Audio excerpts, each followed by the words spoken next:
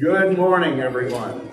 It's great to see all of you here this morning. I just want to say one thing about yesterday's tornadoes, etc. I was told by my wife, who obviously her sister, brother-in-law live in Bowling Green. It was hit very bad, very badly. The entire city is, just debris everywhere. So that church is the church I went to when I was a college student there. I know a lot of those people. When I go back and visit family there, I see people there, people who have cared for me in years past. So it was hard to hear about the devastation, but mostly what I was concerned about is everyone's safe. Are they all safe? And then I hear this story that one family, a woman whom my daughter worked with while she was in Bowling Green, her husband and her children went into a safe room when the tornado came. And the tornado completely took apart their house while they were in that room. They listened while their house was being disintegrated. And I thought, well, thank God they are safe. But I also saw a spiritual value to that story. This world is like a tornado. And we have been called by his Son and given safety in him. No matter if we lose our health, no matter if we lose everything that we have, that does not matter so long as our souls are safe in the arms of Jesus. And that is the most beautiful thing I could find from that story yesterday. That they were safe, and we are safe from what this world throws at us. So we are in the 5th letter of the 7 letters that were given to the churches in Asia. And this letter is going to a city and a church in Sardis. And I want you to know, and maybe you've been thinking the same thing, that even though you've heard lessons on Revelation 2 and 3 before, and even though you've studied these before, I'm going to admit to you that at 70 years old, I've never been so impressed by what Jesus has said. I've never been so taken aback by his piercing and soul-searching words. Jesus knows every church of his completely and utterly. Jesus knows the Canyon Church in the same way. Some of these churches were being persecuted heavily and had lost members to martyrdom. But did you notice that if Jesus was going to call them to change, he did not diminish his call to change and repent at all because of their persecution?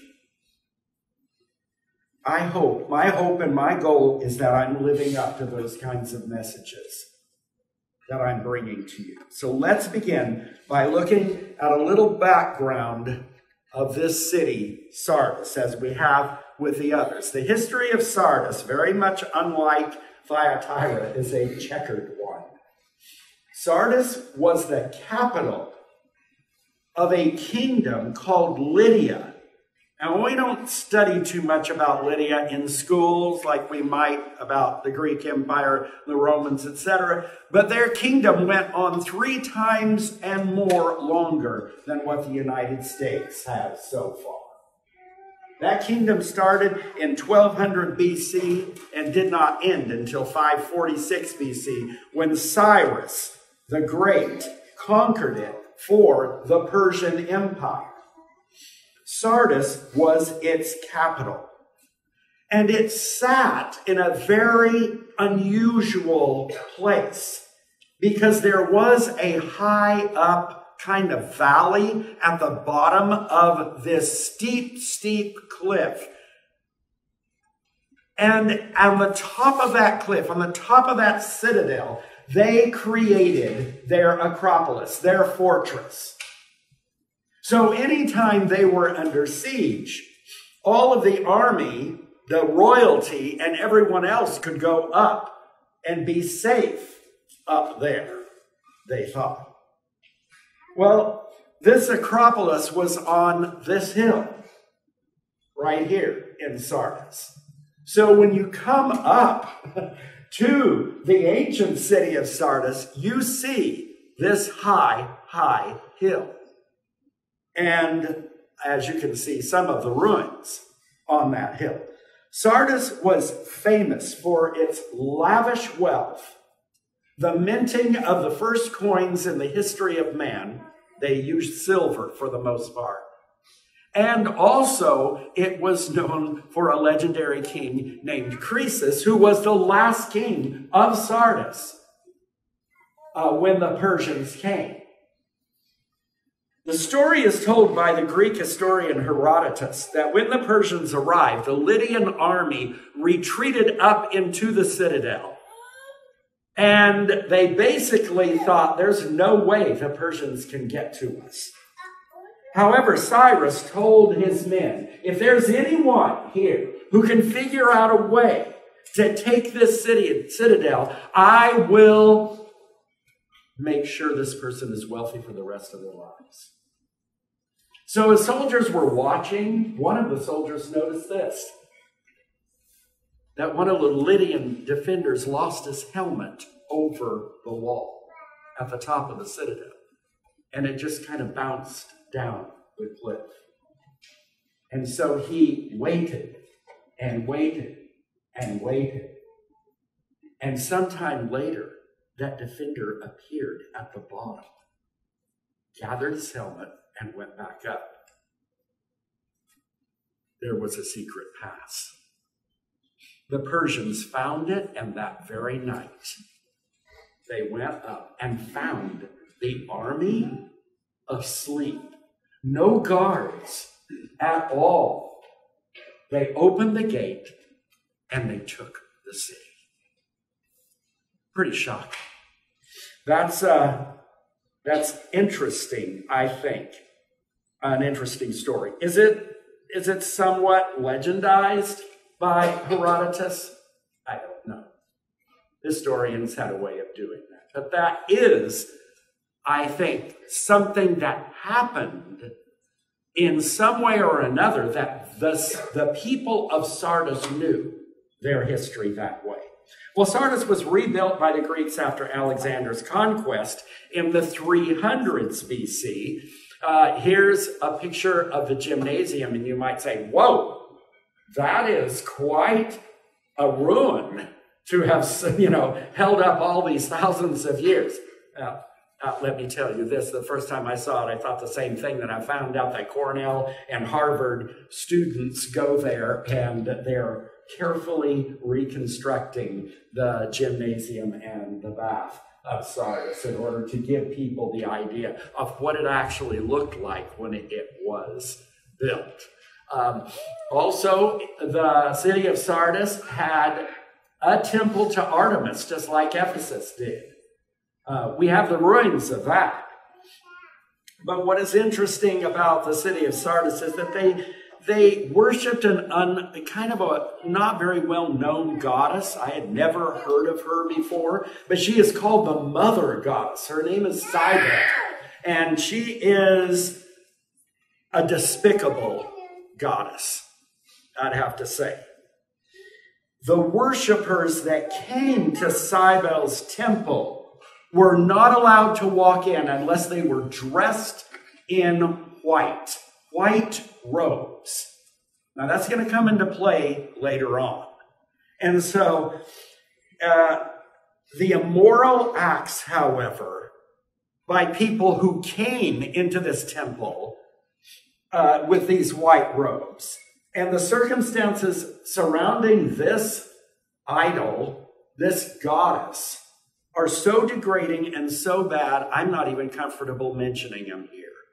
They fall under the canopy of what I would say in Ephesians, the 5th chapter and verse 12, where Paul says, "For it is disgraceful even to speak of the things which they do in secret." That's how bad it was. And that city was proud to have her temple there. All right, let's read the letter to the church at Sardis. Chapter 3 of Revelation, verses 1 through 6. To the angel of the church in Sardis write, he who has the 7 spirits of God and the 7 stars says this, I know your deeds, that you have a name, that you are alive, but you are dead. Wake up and strengthen the things that remain, which were about to die, for I have not found your deeds completed in the sight of my God. So remember what you have received and heard, and keep it and repent. Therefore, if you do not wake up, I will come like a thief, and you will not know at what hour I will come to you. But you have a few people in Sardis who have not soiled their garments, and they will walk with me in white, for they are worthy. He who overcomes will thus be clothed in white garments, and I will not erase his name from the book of life, and I will confess his name before my Father and before his angels. He who has an ear, let him hear what the Spirit says to the churches. So Jesus begins by identifying himself to the church of Sardis as the one who has the 7 spirits. We've noticed this before, and I just believe that means he has the full measure of the Holy Spirit whom he can send at his bidding to do his work. 7 is the number that is complete, okay? And he also holds the 7 churches in his right hand, or he holds the angels or messengers to the churches in his right hand. And you might be saying, well, does Canyon have an angel over it? I believe so. I believe that's what it says. Not only has a lampstand in heaven among which Jesus walks, it also has an angel watching over. I mean, children have angels that stand before God and plead their case if they're not being treated right. We find that in the Gospels. So I think we haven't done enough study on angels, by the way. But at any rate, I want you to know that I believe this means Jesus holds the fullness of the power of the Holy Spirit in the churches, and he also is the fullness of the churches, as it says in Ephesians 1:22 and 23. The fullness of him who fills all in all. Now, as in every letter, Jesus starts out with, I know. I know what's going on. So he knows 3 things. Number 1, he knows their deeds. Number 2, he knows their reputation. He says, I know you have a reputation that you're alive. But number 3, you're dead. I know you're dead. Wow, that is a heavy rebuke. And I think, in my mind, the fact that this church had that kind of reputation among the other churches, maybe among the other 6 in this circuit, they were all thinking Sardis is a thriving church. Well, I wonder sometimes if the statement of Jesus shocked them all. I've often thought that if a letter like this came to one of the American churches and one of its pastors got up and said, I need to read a letter from Jesus to you. And it starts off by saying, I know your deeds. I know you think you're alive, but you're dead. And there are gasps in the pews, and a few elderly ladies fan themselves to try to get their breath. You know, it's like, huh, what? Us? Are you kidding? A good reputation is always a good thing to have. Solomon says that. But if there is no substance to it, it smacks of Phariseeism. Jesus called the Pharisees, quote, whitewashed tombs. He said, you decorate the outside of the tombs of these people, and make it look beautiful. But inside, you are dead men's bones. You're dead spiritually to God. Jesus saw right through what many could not see through with the Pharisees, and he saw right through the shallow reputation of this church. Now go to verses 2 and 3 again. So what is his prescription? He immediately says to them, wake up. Wake up. Be alert, your translation may say. In the actual Greek, it is the words that a commander would give to a soldier who is guarding the wall. Stay alert. Wake up. Do not fall asleep. And it harkens back to what happened to them in 546 BC. They were asleep, and their city was taken because they were not awake. They had this sense of total safety.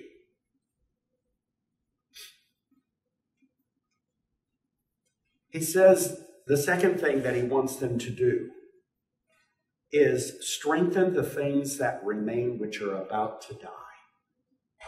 Now, that tells me that there were some deeds that they were doing, but in Jesus's mind, they were sickly, they were impotent, they didn't bring about results, and they needed to be resuscitated. These were the deeds that were not complete, as he says. They were not full. They were not finished in his sight. And he gives them a prescription for revival, for any dead church. As Kirk was saying today, the Father is always waiting, so to speak, on the porch to see someone repent, change their life, come back to him. And so he says, remember what you have received and heard, keep it and repent. Well, what was it that they had received? What was it that they had heard? Well, it was the powerful gospel of Jesus Christ that changed their lives in the beginning. 1 John, the 2nd chapter, verse 24 says, as for you, let that abide in you, which you have heard from the beginning. If what you have heard from the beginning abides in you, you also will abide in the Son and in the Father. Brothers and sisters, I have said this before, and I don't want you to ever think that I wouldn't say it again. You cannot be alive in Christ unless you are receiving and eating, imbibing, whatever you want to call it, his word. It's impossible for you to be alive and not be connected to the word, because that's the bread of life. He is the living word, and we have to eat him, according to John, the 6th chapter. And as much as a lot of people were turned off by that statement in John 6, when he said that on the mountain, he said it proudly. You must eat my flesh and drink my blood. And you cannot be alive without the word. So the first thing he says to this dead church to resuscitate them is go back to what you received and heard. Keep it. Hold on to it. And then change. It's like what Paul said in Ephesians, the 5th chapter and verse 14. Awake, sleeper, and arise from the dead, and Christ will shine upon you. Now look down to verse 4. Verse 4 is the only compliment that Jesus gives this church, but it is a power-packed one, I do believe. You have some, he calls them a few, quote, unquote, who are not like the rest because they are worthy. I thought that's, when I saw that word worthy, I kind of looked back and I thought of the passage in the New Testament where the servant says, we're not worthy. We're all unworthy. We're just unworthy servants. And that's true. In our innate being, we are unworthy. It is by God's grace that any of us would ever be saved. We're never saved by an earning. However, there is a way we can walk worthily of the gospel. There's a way that we can be, in a sense, worthy of the calling that we have. That is stated in Ephesians, the 4th chapter and verse 1, when he says, I call you to walk worthily in the manner that you have been called by God. Whatever you received in the beginning, whatever you heard in the beginning that changed your life, that made you all of a sudden wake up and begin to realize that you were headed in a direction of destruction, that word needs to be motivating to you. That word needs to be animating you.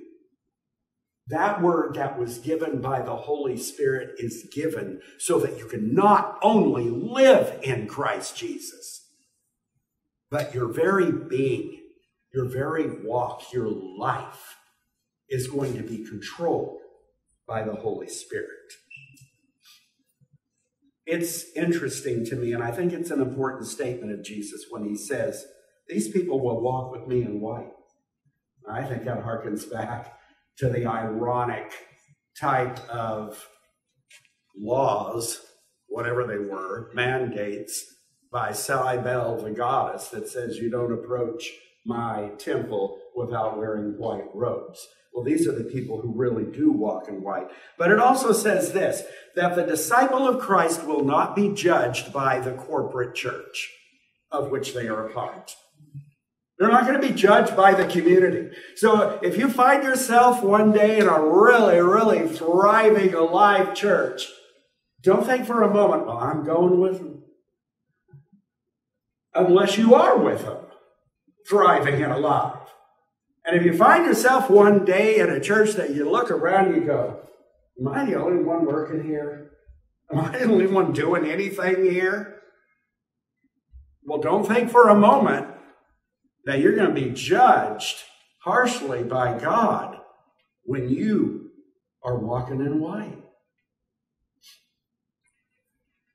Verses 5 and 6, Jesus repeats his promise that the overcomers will be clothed in white garments. And if you turn one page in your Bible, the way it is in mine, chapter 7 and verse 9 says this, and these people, remember, are going to hear the rest of Revelation after they hear the beginning of it. They're just not getting the letter.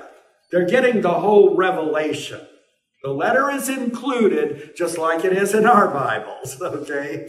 So they're going to see this later on. Those few in Sardis are going to see chapter 7, verse 9. After these things I looked, John said, and behold, a great multitude, which no one could count, from every nation and all tribes and peoples and tongues, standing before the throne and before the Lamb, clothed in white robes, and palm branches were in their hands. And they cry out with a loud voice, saying, and we sing the song sometimes, salvation be to our God, who sits on the throne, and to the Lamb. Wow. That's beautiful. So he repeats that promise. Jesus also states that he will not erase or blot out their names. I didn't know this before I began studying this, but Greeks would do that. There was a person who was in charge of the city register. And in order to, make sure that they had a correct accounting of how many were in that city, when a person would die, they would go to the register, which had every name of the citizen living in that city, and they would blot out or erase that name. And Jesus is saying, I'm not erasing your name. I'm not blotting it out. You're going to live forever. Dead people, however, do not remain on the book of life. And that's important to understand. Dead people are not on Jesus' book of life. Finally, the third promise of Jesus to overcomers is truly amazing. I will confess these names of the people before my Father God and his angels. Sometimes I have to recognize that when something sounds so foreign to me, I don't know what it's like to have somebody confess my name before some majestic person. I don't live in a kingdom. I doubt if I did live in a kingdom, somebody would confess my name to the king.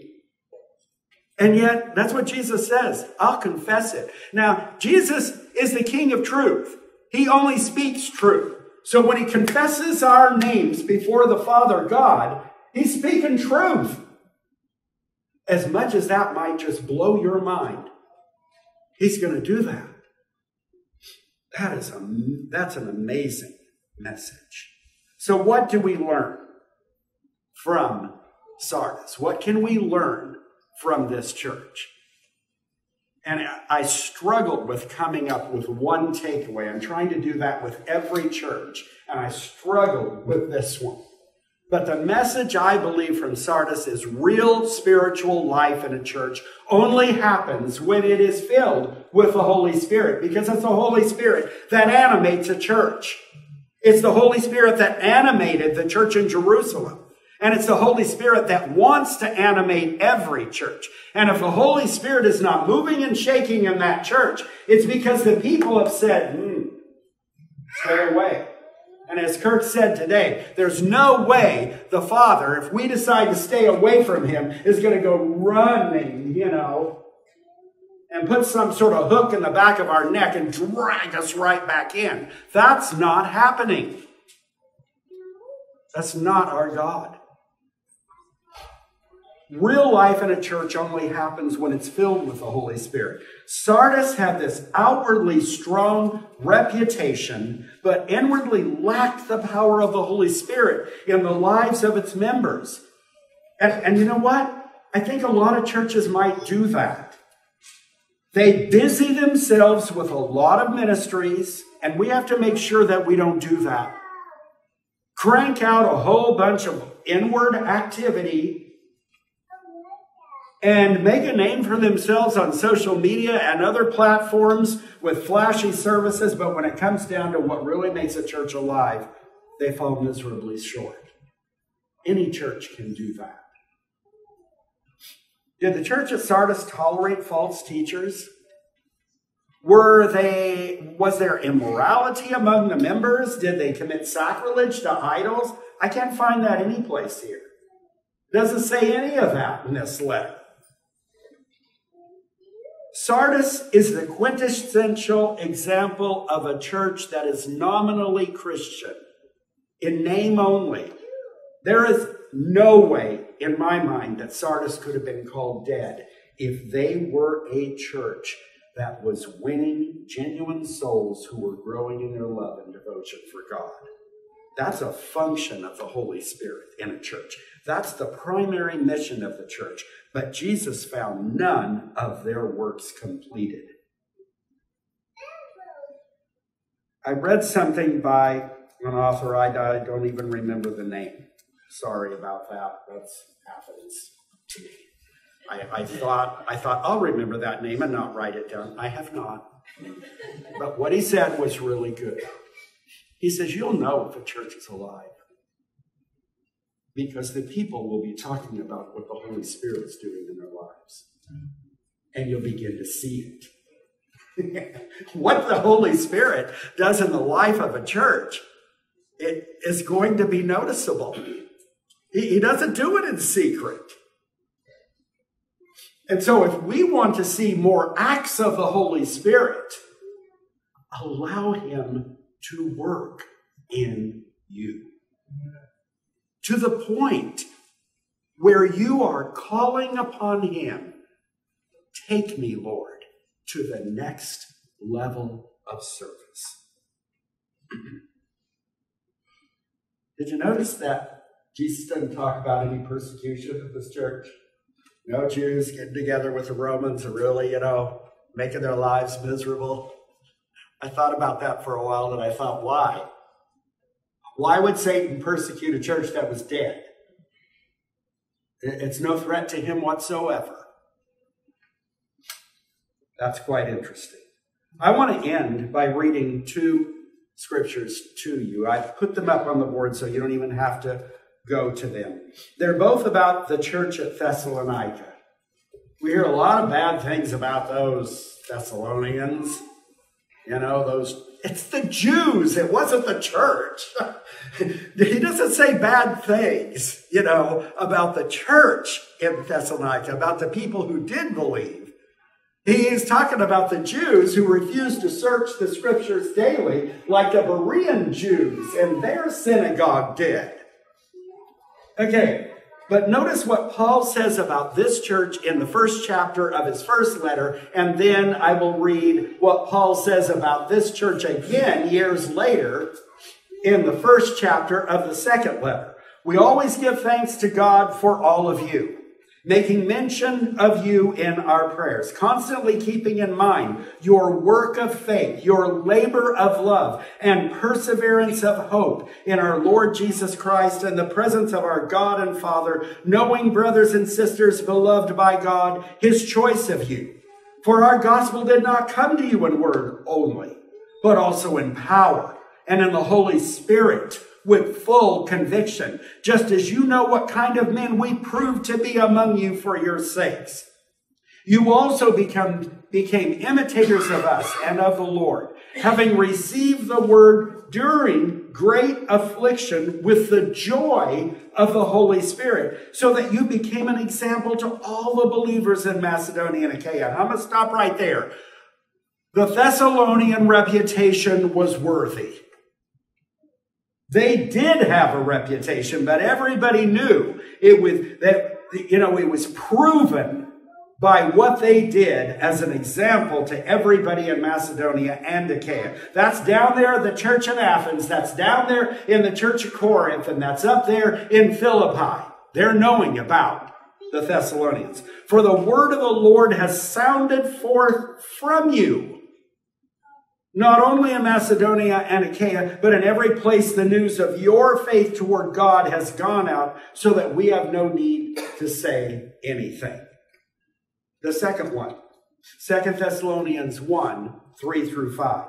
We ought always to give thanks to God for you, brothers and sisters, as it is only fitting, because your faith is increasing abundantly, and the love of each and every one of you toward one another grows even greater.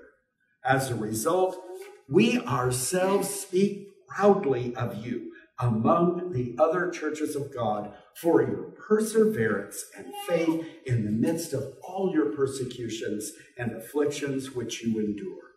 This is a plain indication of God's righteous judgment, so that you will be considered worthy of the kingdom of God, for which you indeed are suffering. That's a church that is obviously alive. This is the kind of church we must be. Let's pray together. Our holy and gracious Father,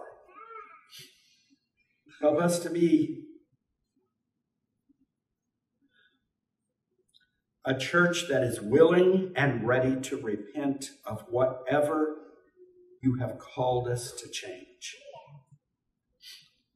Help us to be full of people who have invited the Holy Spirit into their lives and are challenging themselves to increase and always abound in the work of your Son, Jesus Christ.